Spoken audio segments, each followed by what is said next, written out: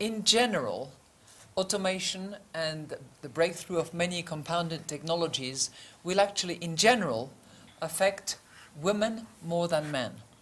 We have a sense that probably about 9% of men's jobs and 11% of women's jobs will be affected, either by way of displacement, changes, or total elimination. And that is so because many women, in general, and I'll come back to the low-income and developing countries, which is a specific case, different from the in general situation that I'm describing, but in general, women discharge more routine, easily automatable tasks than men. If there is one key to the promotion of equal and full participation of women in the world of work, it is through provision of care facilities and the professionalisation and upgrading of the care economy. Assalamualaikum and hello everybody. This is Agenda AWANI and I'm Arfa Yunus. So today we'd like to talk about gender gap in male-dominated industries. These industries include computing, manufacturing, politics, architectural, aviation and also engineering. So with me today, Dr. Insinyur Muhammad Abdul Karim bin Abdullah. First, I'd like to start with engineering, your field, which is one of the male-dominated industries. So as a young engineer back in the 80s, how often do you see female engineers back then? Firstly, Alpha, thank you very much for having me here. And back to your question just now, I will say that if I refresh back during my university time, I will say that since I'm from the mechanical discipline, there was only one female student plus another more or less a par lady who also joined in at the later stage. So you are right to say that from the perspective of the engineering, especially mechanical, civil, there are a lot of ladies. But in my area of specializations, in my time, it's only two ladies in that particular discipline. So, yes, it is true that it's very male-dominated. Why do you think that's the case? Because it would alienate talented women, don't you think? That was during the time, and I would say that if we goes back to the historical journey of how the developments of educations happen in Malaysia, mechanical is always related to the requirements to need physical strength and energy. And historically, the mentality and mindset of the Malaysian is lady will not have that physical fitness and strength as compared to the men. Things might change now because the mindset has more or less come in to change the way of the thinking of the women. But the reality is that is what happened during my time. Dato', you started Serba Dynamic in 1993? Yes, 1993. Okay, so it's an engineering firm, but I've learned that you have quite a number of female representation among your senior leadership team. Why? I mean, you're a man, and it's a male-dominated industry. So why, or what makes you want to have this equal representation of men and women in Serba Dynamic? I think the first thing that I would like to say is women or ladies has reached a level of competency at par with men, or in another word, they have also demonstrated the same kinds of capability and knowledge and ability to be at par with men. And I would say that it's not only our organization, Serba Dynamic, it's also, if you look across the entire domestic institutions, Ben Negara, for example, is headed by a lady. And if you look at the PMB, it's also headed by a lady. These are all big multinational organizations. So, if you go a bit wider, the IMF itself is led by a lady, And the entire political country of United Kingdom is also led by a lady. Germany is also led by a lady. So I mean, what has happened over all these years has already changed the mindset and also the performance and the ability and capabilities of the so-called the ladies community. So based on that, Cyberdynamic as an organization cannot deny the reality and the truth of the ability of the ladies and the women. So they should be given equal space to develop their career, and of course to help to strengthen the positions of the company itself. Female representation is one thing. Then there's also the problem with salary. Unfortunately, many women still in a position where they make less compared to men in male-dominated industries. So, how do you think we should address this? Maybe a grading system so everyone get equal pay, or how do you do it in Cyberdynamic? I think in our organization we already have the grading system for the respective positions. So it's not based on gender. It's purely based on the positions of what the respective candidates or person who hold that responsibility will be paid. So it's regardless of whether it is a lady or whether it is a man. But I do agree with your statements that in certain countries where the historical background of the man dominance is still playing a very strong influence and mindset, there will be differences in terms of the salary based on the gender selection. But not in our organizations, and I believe it's also not really in Malaysia context. And maybe HR too should play a role in this to close the gender gap, maybe through various of ways, maybe cultivating a culture of support, prioritize gender bias education. Your thoughts, Dato'? Yeah, those are the things, and of course I think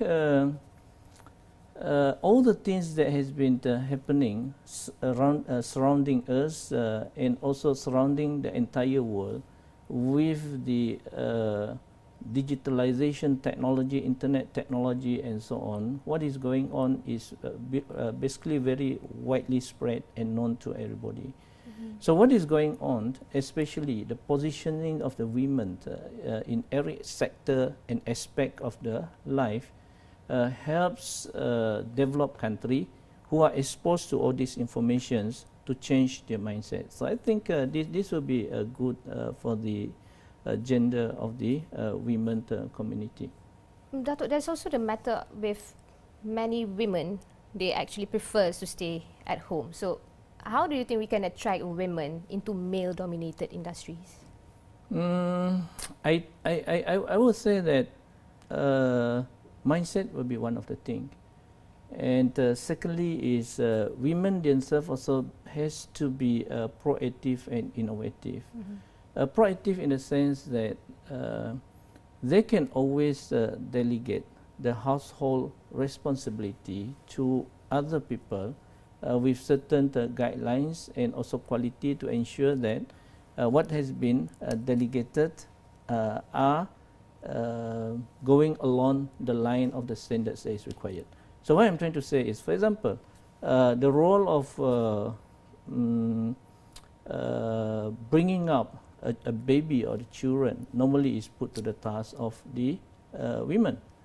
But of course, there are also other categories of people, for example, like the maid. They can come into assist by giving them the proper guidelines and training. And the women can always be in the community environment, in the company environment, to fulfill the task and role that has been assigned by the respective organizations over to them. And I think this will be the trend moving forward, and we have seen it, and it has been quite successful. And again, if let's say this kind of way is not something which the women community can accept to it, I think the government of the day and the government of the respective country have even come up with new approach where those who want to stay at home, they can proceed by doing the approach with the conditions. The task that has been given to them has been completed and done in accordance to what has been agreed between the employer and employee. So all these flexibility and options are available, and I will say that there is no reason why there will be any reasons to say that the women are not given the opportunity. Okay, Datuk, hold that thought. We're going for a break for just a moment, and when we come back, we'll talk on mindset and stereotypes. Be right back.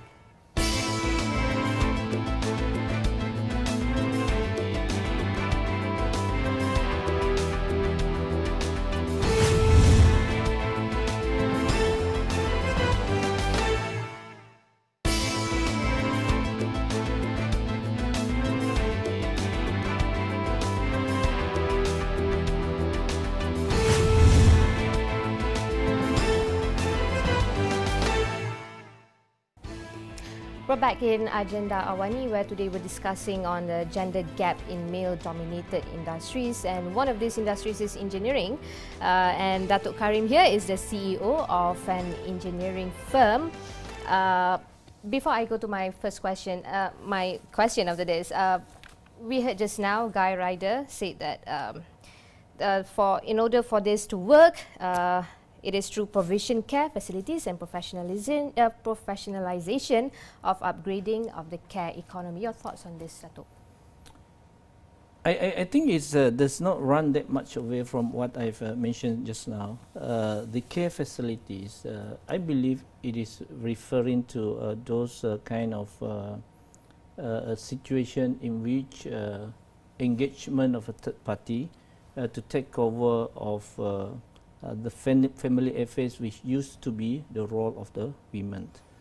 And I think these some of the things that has been ongoing in a big way in the developed countries like Malaysia and a lot of other countries, where there are centers where the child can be sent to and taken care of properly in accordance to the safety and also security and also the right way of handling all these childhood people. And care economy, it very much goes back to the knowledge and qualifications. And I think the education results and achievement of the women populations in all the colleges and universities globally clearly shows that they are better than the men. I think to a certain aspect they have the patience to relook into all the theories and lectures and so on, whereas men is up to a certain level they are a bit naughty and not that focused and so on. So the reality is the results shown is the ladies or the women in terms of the economic education's achievement is much better as compared to men. Dato', I like to talk about mindset. It's quite common for, well, a lot of women have witnessed this, seeing men subtly telling their female employees to accept masculine cultural norms. You know, act like a man, be one of the boys, don't be a crybaby, or don't give excuses like you have a sick child at home and just work those extra hours that I told you. You know, things like that. But it means that the awareness among men is still quite low. So how do you suggest we go about with this? Well, I think those are the psychological war that has been put into the community, and especially is head spear or being lead by the women, the men community. But I think it has been successful during the early days, and that is why women or the ladies are a bit scared to go out and really compete in the open competitions within the career world or in any parts of the sectors of the economy and other parts of the activities within the community. But things have changed because what really demonstrate in front of our eye now is different from what has been mentioned just now. So there is an evidence to show that the mindset of the women community has really changed. They have proven themselves, and they are even without any doubt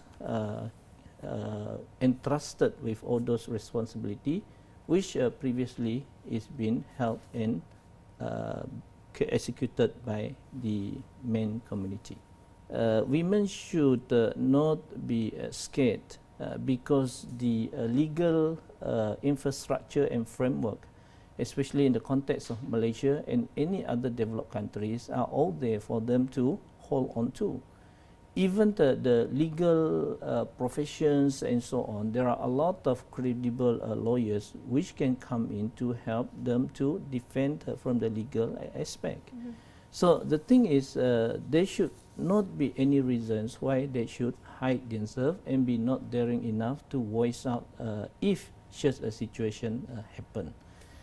But again, I will say that I strongly believe this kind of situation will decrease in years to come, because I will say that the social media plays quite an important role. Viral can go across the entire domestic geographical coverage very fast, and also internationally. So all these situations, I would say, will safeguard and help to protect if such kind of situation really happen. Dato', I believe nowadays more and more women are not afraid of taking chances. We'll switch jobs when we feel underappreciated. We speak up when we're being bullied at work, but then that's when the labeling starts. Or that lady is a pain, she's difficult to be to deal with. So just because she stood her ground.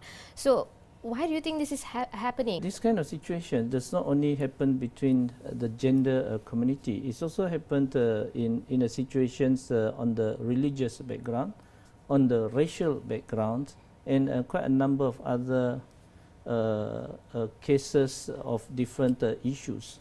So again, if you look across the entire all those issues, religious issues, racial issues, and gender issues, and so on, I would say that it is a normal, routine challenge in every individual life, and the motivations to move on is to voice out, go to the right channel, and get the respective individuals entangled in this kind of situation to get their judgment based on the regulatory requirements. And I would say that if you look from the Malaysian perspective, women empowerment is the agenda of the government of the day, and also the government before this, where they really put on the regulatory requirements to ensure that the participation of women from all different strata of career are being looked into. I give you an example.